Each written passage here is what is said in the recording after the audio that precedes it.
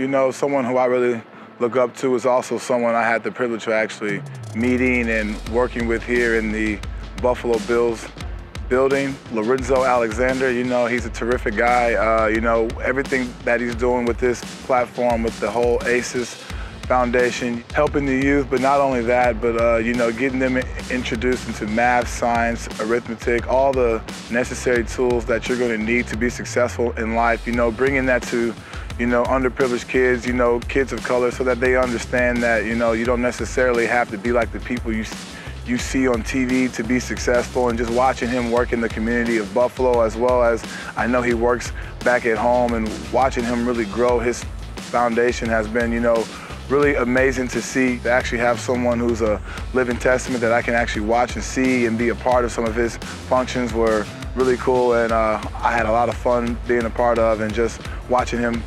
do things.